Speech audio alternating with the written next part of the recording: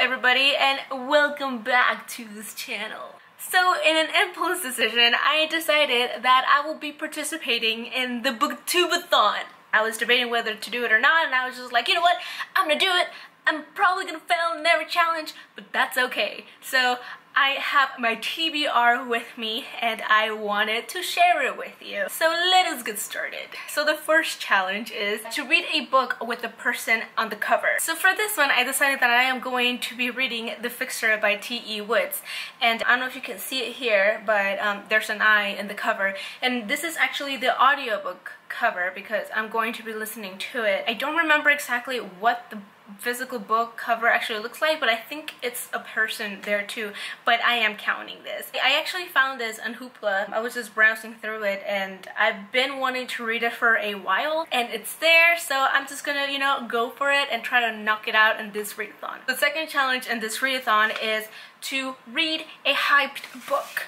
And I don't buy a lot of hyped books, but I did have like 2 in my bookshelf and I was debating between which one, but I decided to go with Lemme by J. Kristoff and Amy Kaufman. It's been sitting in my bookshelf for a long time, and I also have Gemina and it's still there too. And I am just terrible with series altogether, but I just decided to buy both of them because I am the person I am. Anyway, I was hesitant to actually put it in the TBR because it is a very hefty long book, but it's also very like, it has like mixed media and stuff, so I hear it goes by fast for that reason. So wish me luck with this one. Now the third challenge is to read a book within a day.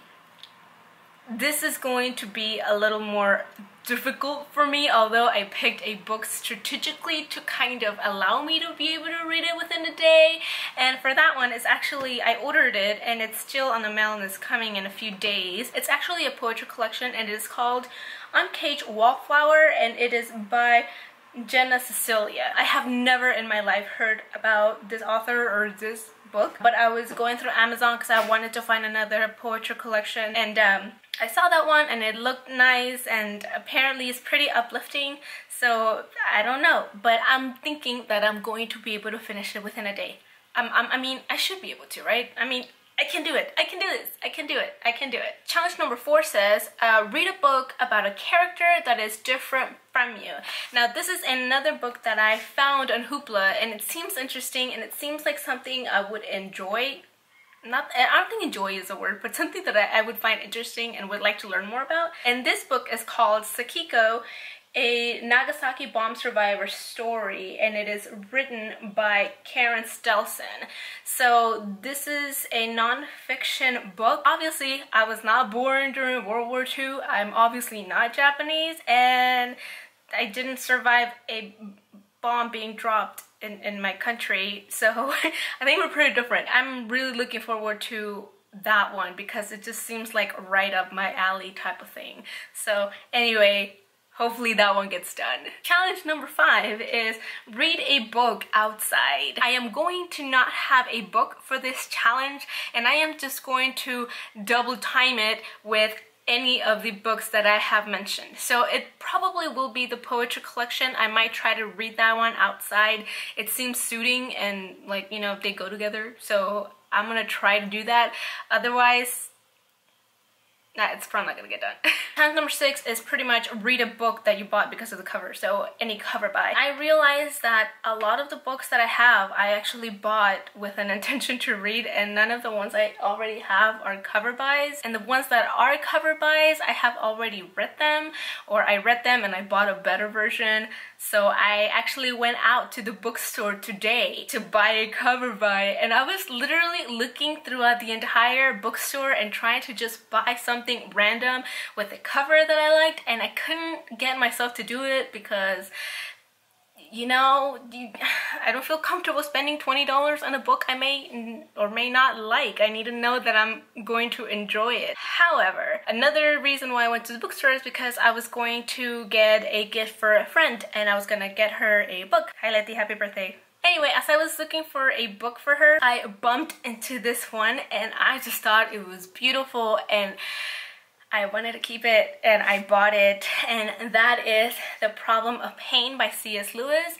And look at that cover. The colors are beautiful, and just the design, and it has the kind of page that I like, you know, that texture page type of thing. It's just gorgeous. It's beautiful. And I mean, the content matter, I read like the little summary on the side, and it's actually really interesting. It explores just the reasons or reasoning for pain and why pain happens and kind of that stuff. And I mean, you cannot go wrong with C.S. Lewis, because C.S. Lewis, the man is legit. And then the 7th and final challenge is to read a total of 7 books.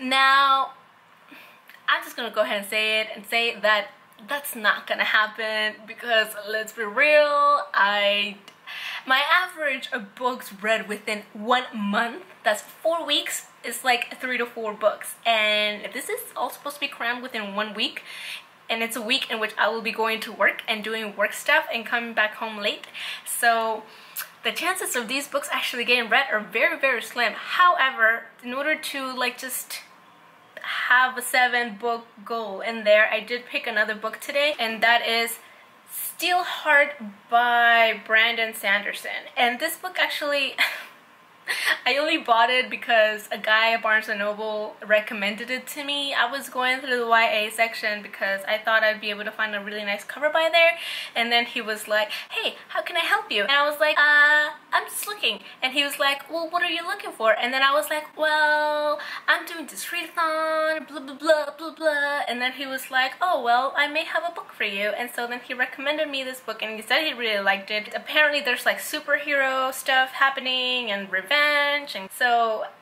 it's a trilogy, and this is the first one in it. Have I mentioned how terrible I am at following on series? Terrible. So if I am first able to get through the previous mentioned books successfully before that week is over, I will jump into this one. Probably not gonna happen. Anyway, so that is it for my BookTubeAthon TBR list. Will it happen? Will I succeed?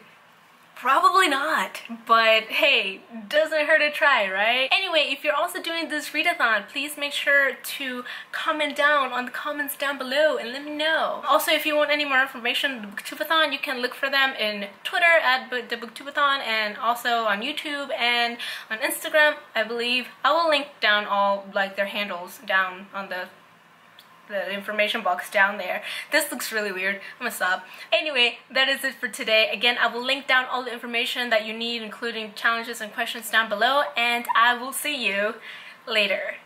Bye.